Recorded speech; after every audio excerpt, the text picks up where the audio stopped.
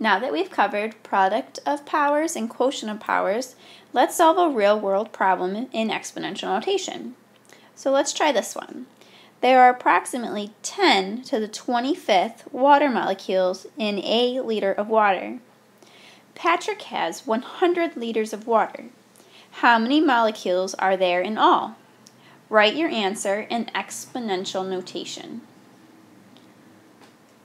So we're trying to figure out how many molecules are in 100 liters of water.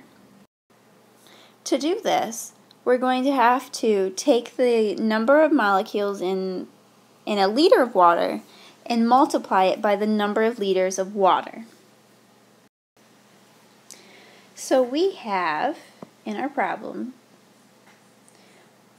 10 to the 25th water molecules in 1 liter, and we're going to be multiplying that by the number of liters of water, which we know to be 100 liters.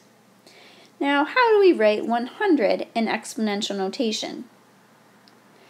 We can write this as 100 can be written as 10 to the second, because 10 times 10 gives you 100.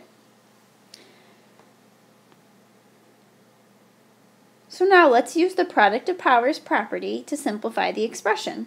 So I see I have the same bases and they're being multiplied together. So I see I can use my product of powers, so my base is going to remain 10, and I'm now going to add my exponents of 25 plus 2, which will give me 10 to the 27th. So that means that there are 10 to the 27th molecules in 100 liters of water.